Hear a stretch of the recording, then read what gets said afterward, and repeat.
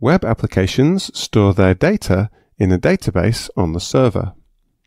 To get this data, the user typically fills in a form in a web browser and submits it to a script on the server, which then saves the data in the database. At some point, we need to validate this data to make sure the data in our database is clean and correct. For example, a valid email address, the correct phone number format, and so on. So where's the best place to validate this data? In the browser or client, or on the web server? Let's look at an example. Here we have some HTML with a form for submitting an email address. When the form is submitted, it will send its data to the processForm.php script specified here in the form's action attribute. In that PHP script, we're going to save that email address to the database.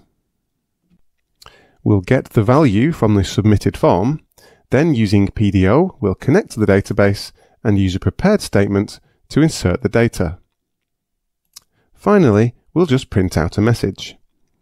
Note that you'd normally check for errors when connecting to the database and executing the statement and so on, but we'll leave these out just to keep it simple. And here is the database with the subscriber table, which is currently empty. Let's give it a try. If I enter an email address and submit the form, we see the message. And in the database, there's the new record with the value from the form. However, in the form, we're not doing any validation. So I can enter any value at all in here, for example this, which clearly isn't a valid email address, and this value is saved in the database just like the previous one. What we want in our database is a list of valid email addresses, so we need to validate this data before it gets here. Let's start by doing this in the browser by adding some JavaScript to the HTML. What we're doing here is checking for the form being submitted, and when it is, we're validating the value of the text input by checking to see if it contains an @ sign. Obviously, you'd want better validation than this. We're just keeping it simple for this example. If it doesn't contain an @ sign, we show an alert and call prevent default, which stops the form from being submitted. Let's give that a try.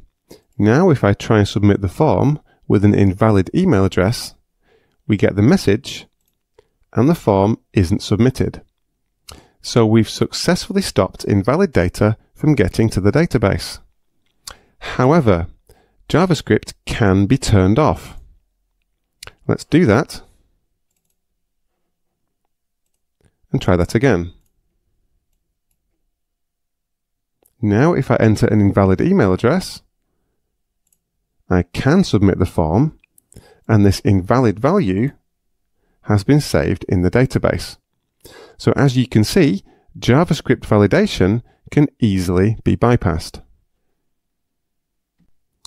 In addition to JavaScript though, we can also do limited validation in the browser using HTML5. For example, if we change the type of this input to type email and also make it required, then when we try and submit an invalid value, we're prevented from doing so. Remember, we've still got JavaScript switched off. Only when we enter a valid email address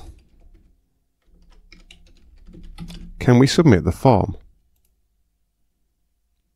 So is this the solution? HTML5 validation can't be disabled as easily as JavaScript. However, this can also be easily bypassed too.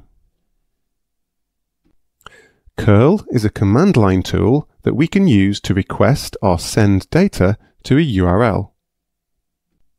For example, here on the command line, we call the curl command, pass in the data that we want to send like this, which is the equivalent of a field called email with the value hello in it, followed by the URL. This will post this data to this script just as though it had been submitted via a form in a browser.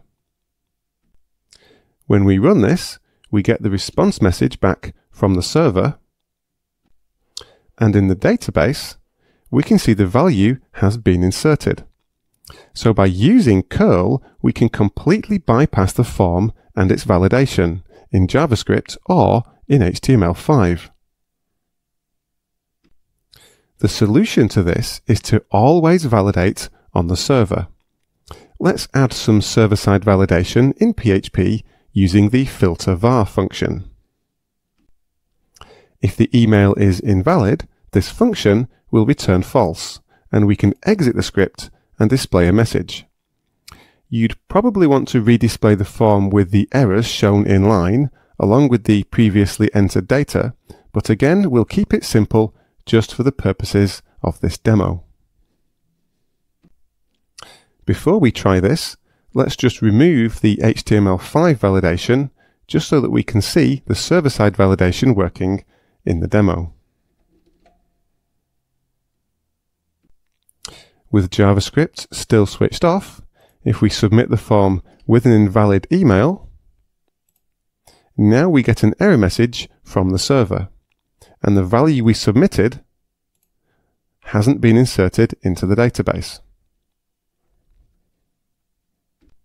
Let's try the same thing with curl, and again we get the error message.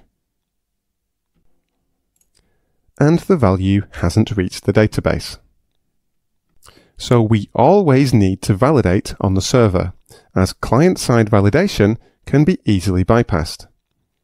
However, that's not to say you shouldn't validate in the client. Let's switch JavaScript back on first. Client-side validation is good for giving instant feedback to the user. It's faster than redisplaying the form from the server and allows the user to fill in the form correctly before it's submitted. Server-side validation is there to protect you against malicious users who could be manipulating the browser to bypass the validation, or even not using your form at all and using something like curl as we just saw. So when validating, server-side is essential and client-side is recommended as an additional layer of validation.